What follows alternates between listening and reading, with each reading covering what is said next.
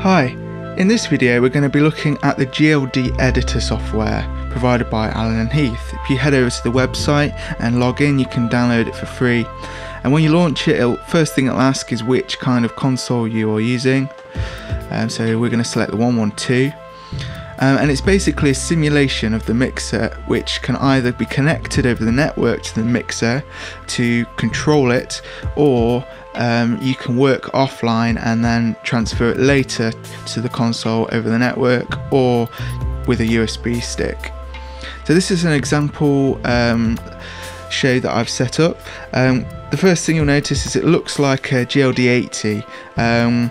So there should be 3 banks here for 112, and it's just on the software. The last bank here either shows bank 2 there or bank 3 there, which would obviously be here.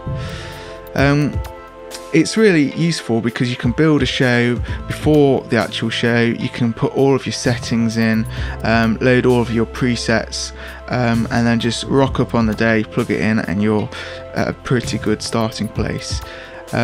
We'll be going into more detail into everything later, and in the next video we'll be looking into the channel strip and channel settings.